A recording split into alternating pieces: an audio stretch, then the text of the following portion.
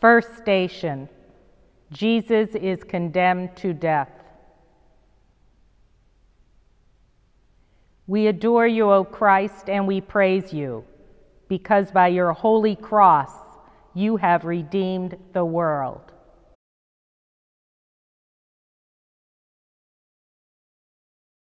Lord, how many mothers today share the experience of your mother as they weep for the fate of their daughters and sons? How many give birth to their children only to see them suffer and die from disease, malnutrition, and lack of water, medical care, and hope for the future?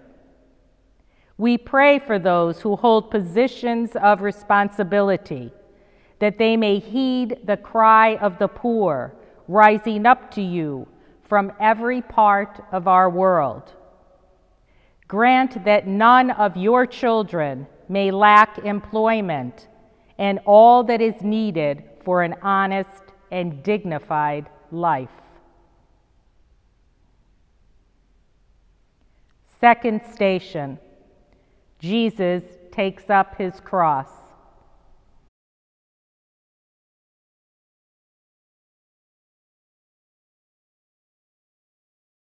We adore you, O Christ, and we praise you, because by your holy cross you have redeemed the world. We thank you, Lord, because by your own life you have taught us how to show genuine and selfless love for others, especially for our enemies, or simply those who are different from ourselves. Lord Jesus, how many times have we, your disciples, been ready to be identified as your followers when you performed healings and wonders, when you fed the crowd and forgave sins? Yet we have not found it so easy when you spoke about serving and forgiving others, about self-sacrifice and suffering. Grant that we may put our lives always at the service of others. The third station, Jesus falls for the first time.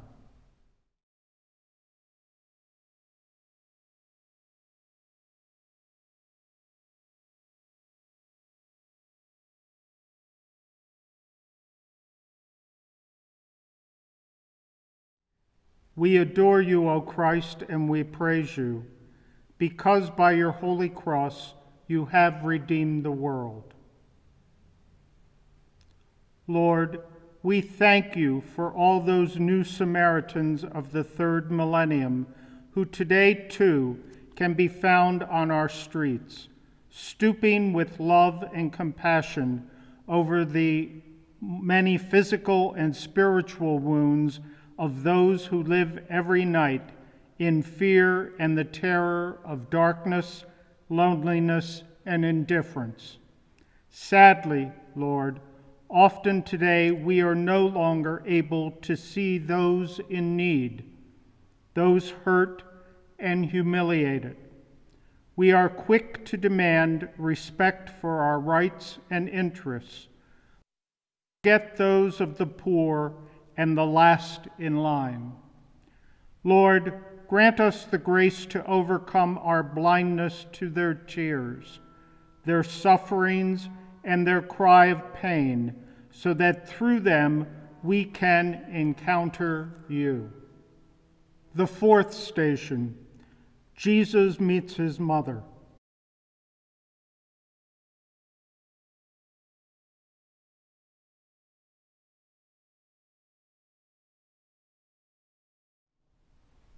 We adore you, O Christ, and we praise you, because by your holy cross you have redeemed the world. Mary, at this very moment, you experience the same tragedy as all those mothers who suffer for their children, who set out for other countries with the hopes of a better future for themselves and their families, but sadly find humiliation, contempt, violence, indifference, loneliness, and even death. Give them strength and courage. The fifth station, Simon of Cyrene helps Jesus carry the cross.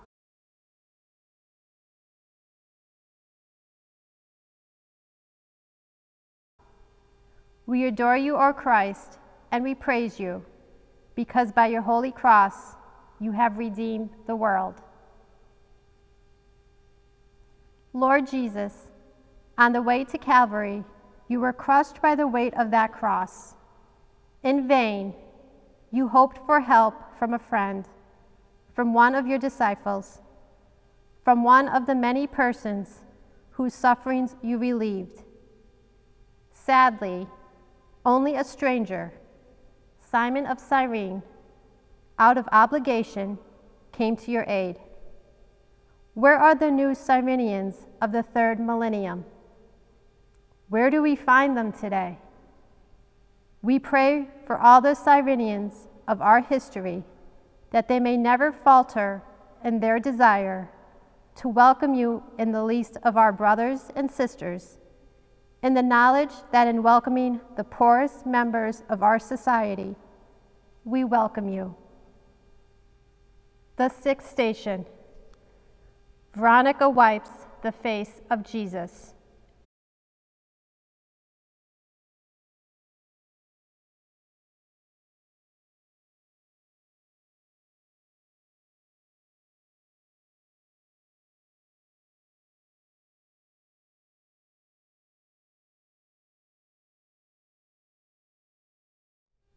We adore you, O Christ, and we praise you, because by your holy cross you have redeemed the world. Lord Jesus, cleanse our eyes so that we can see your face in our brothers and sisters, especially in all those children who, in many parts of the world, are living in poverty and squalor. Children deprived of their right to a happy childhood, education, and innocence. Little ones used as cheap goods, bought and sold at will. Lord, we ask you to have mercy and compassion on this sick world. Help us rediscover the beauty of our dignity and that of others as human beings created in your image and likeness. The seventh station, Jesus falls for the second time.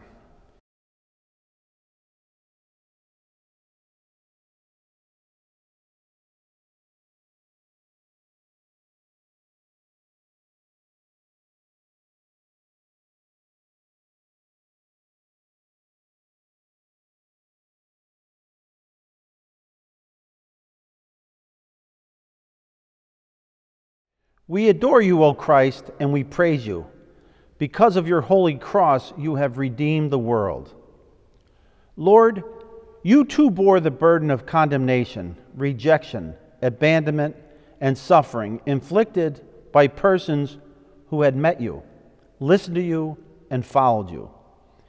In the certainty that the Father had not abandoned you, you found the strength to accept his will by offering forgiveness, love, and hope to those who today, like you, walk the same path of ridicule, contempt, mockery, abandonment, betrayal, and loneliness.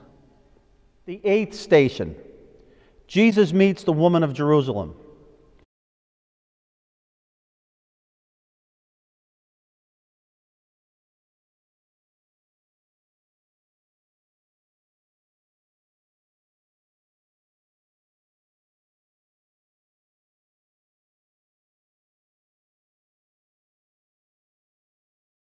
We adore you, O Christ, and we praise you, because by your holy cross you have redeemed the world. Lord, teach us to see with your eyes, with their welcoming and merciful gaze, with which you see our limitations and our fears. Help us to imitate you in how we regard different ideas, behaviors, and points of view. Help us to realize that we are part of the same human family and to find bold new ways of accepting diversity and working together to build communities, families, parishes, and civil society. The 9th station. Jesus falls for the 3rd time.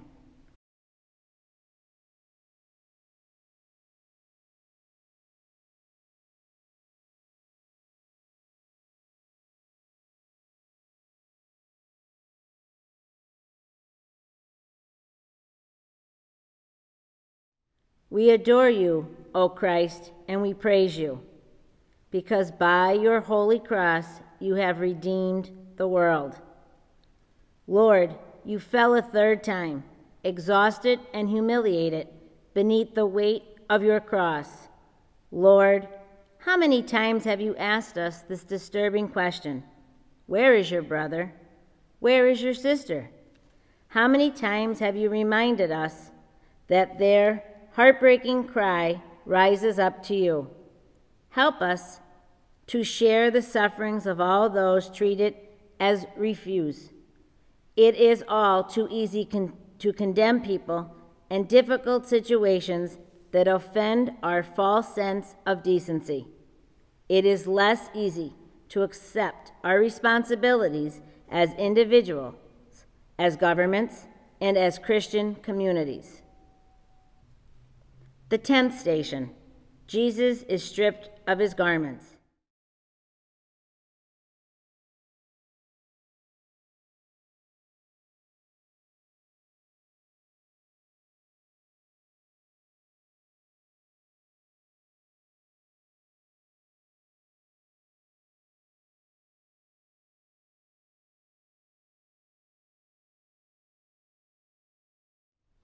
We adore you, O Christ, and we praise you, because by your holy cross you have redeemed the world.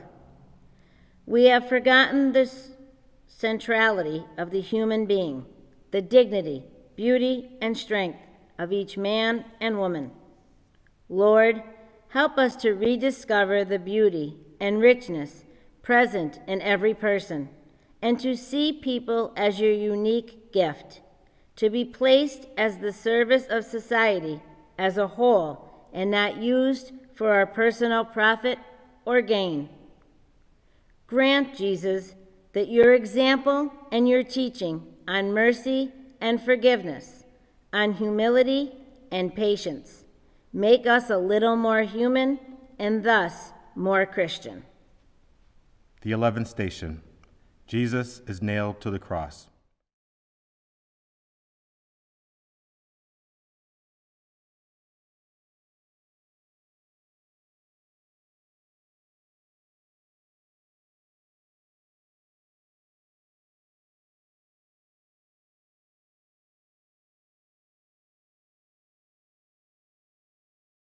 We adore you, O Christ, and we praise you, because your holy cross you have redeemed the world.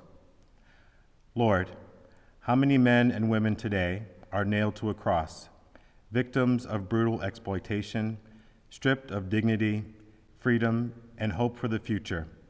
Their cry for help challenges us as individuals, as governments, as society, and as church. How is it possible that we continue to crucify you by your complicity in the trafficking of human beings? Give us eyes to see and a heart to feel the suffering of all those who today, too, are nailed to a cross by our systems of life and consumption. 12th station. Jesus dies on the cross.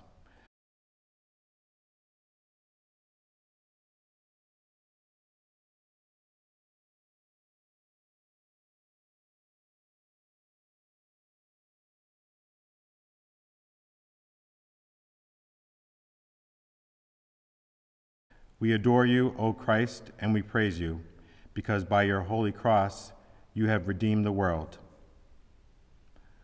On the cross, Lord, you too bore the weight of scorn, mockery, insults, violence, abandonment, and indifference.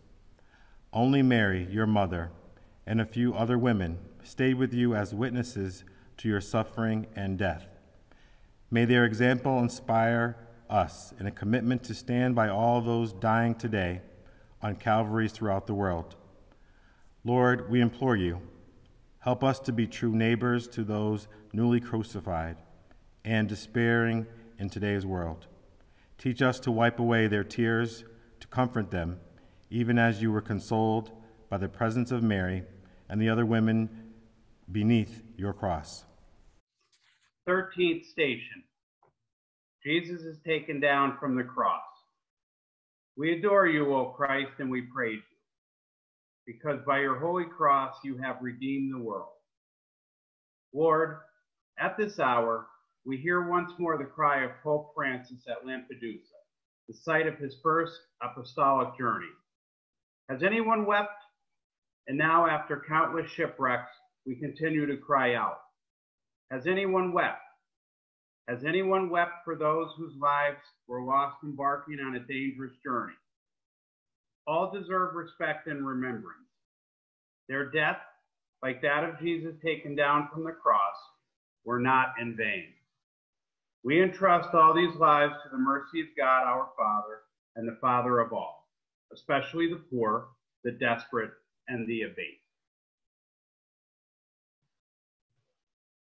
14th station. Jesus is laid in the tomb. We adore you, O Christ, and we praise you, because by your holy cross you have redeemed the world. Lord, make us realize that we are all children of one Father. May the death of your Son, Jesus, grant to the leaders of nations and lawmakers consciousness of the role they must play in the defense of every person created in your image and likeness.